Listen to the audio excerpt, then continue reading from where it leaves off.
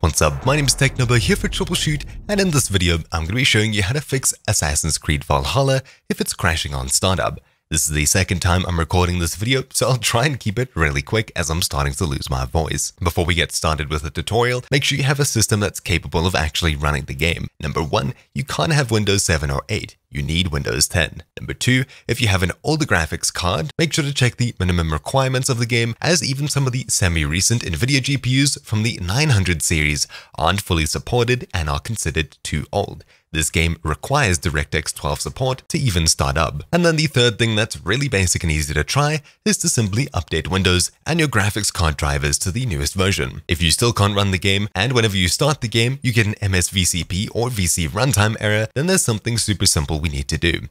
When you start up the game for the first time, it installs some required programs.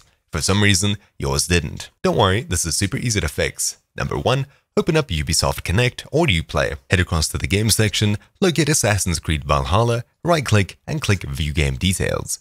Head across to Properties, and then under Local Files, click Open Folder. Then open up the Support folder, Software, VC Redist, and simply run vcredist64.exe. This will install the Microsoft Visual C++ redistributables that were released between 2015 and 2019. Simply clicking I agree and install, it'll install all of these missing programs that your PC needs to start the game.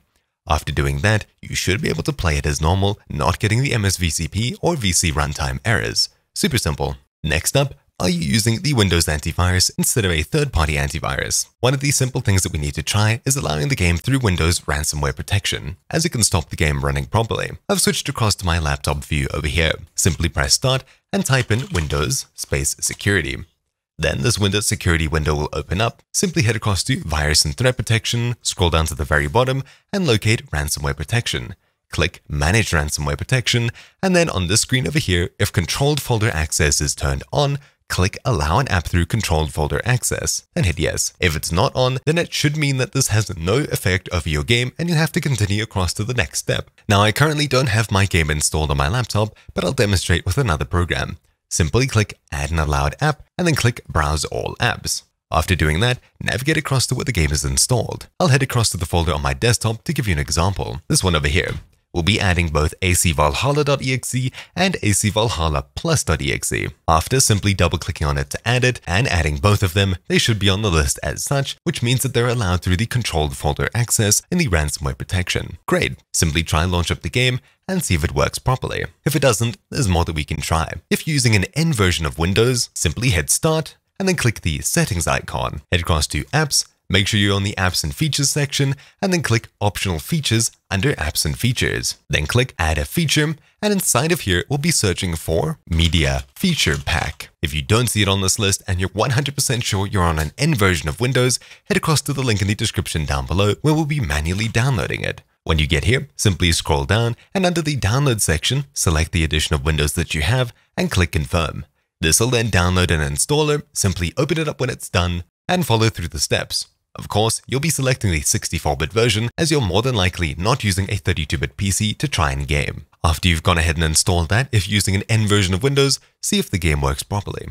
Assuming it doesn't still, if you're using a gaming laptop, then we need to tell the game to specifically use our powerful graphics card instead of our integrated graphics card.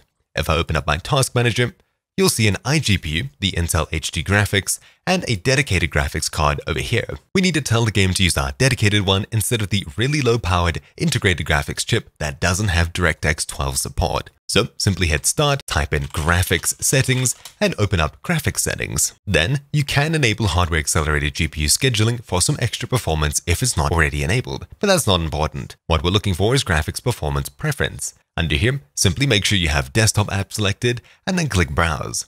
Again, navigate across to where the game is and select both AC Valhalla and acvalhallaplus.exe. After double-clicking on it to add it, simply locate it on the list, click on it, click Options, and then when you're presented with this, make sure you select High Performance and not Power Saving, or let Windows decide. Click Save and do it for both of them. This will force the game to launch on our high-performance GPU instead of the integrated one if there's any chance of that. Then try the game and see if it works. If it doesn't, there's a couple of last things that we can try. Number 1, head across to the game folder once again. We do that again by right-clicking the game, View Game Details, Properties, Open Folder, Locate acvalhalla.exe, right-click, and then click Run as Administrator. This will launch the game in Administrator mode, giving it access to our entire file system, meaning that it should work the best. While it's starting up, hit Ctrl-Shift-Escape to bring up your Task Manager.